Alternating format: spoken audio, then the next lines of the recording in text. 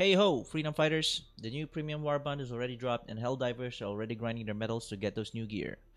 But today, I'll be showcasing the new plasma shotgun and we'll find out if it's worth their super credits and medals, or if it's just mid. Let's get right to it. So this is the weapon that we're talking about, the SG-8P Punisher Plasma. So it's basically the Punisher shotgun, just modified into firing exploding plasma rounds. It's a damage of 100, 8 in the mag, and there's a recoil of 110, and basically the same fire rate as your standard shotguns. Well, as I'm running away from these guys, quick review of the gun. It's semi-automatic since it's a pump-action shotgun, but the way it fires is different as it lobs rather than your standard hit scan. It's also an explosive payload, so effectively, it's a miniature grenade launcher. Yep. It only has light armor piercing, and its reload is magazine-based, unlike your standard shell-by-shell, like your standard shotguns, the Slugger, and the standard Punisher.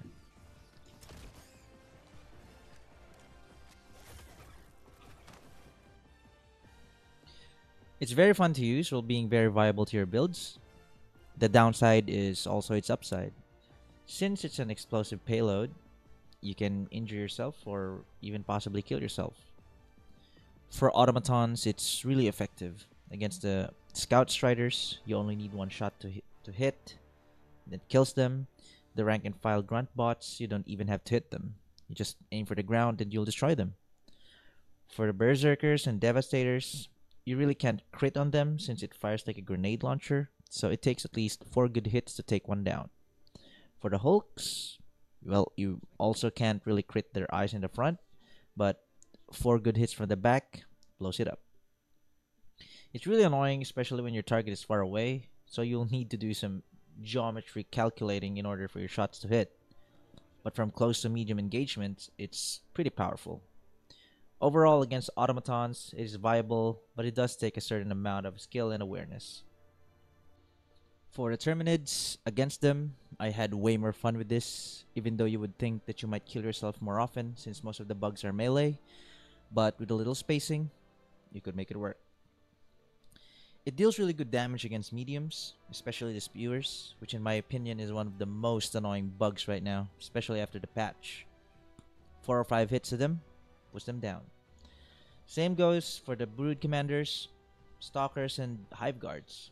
It takes at least 4 to 5 hits to kill them. But if they're clumped together, you can lessen it since the area of effect damage is kinda large for a primary. The most fun thing that I've done with this gun is bully chargers. You could take down chargers with just this primary right here. Since it's an AoE, and they haven't patched the weaken after charge bit, you could just spam the feet area and let the AoE do the work. For Biles, unfortunately, it functions like any other primary weapon and does nothing significant. And that's it. I hope you could gauge for yourself if it's worth your time to grind or worth your super credits as well. For me, I think it's worth since it's a fun weapon to use and it can fit into some gimmicky builds to mess around with. So what do you think? Is it worth or not? Let me know in the comments down below. And with that said, I'll see you next time. Till then, keep spreading freedom, Helldiver.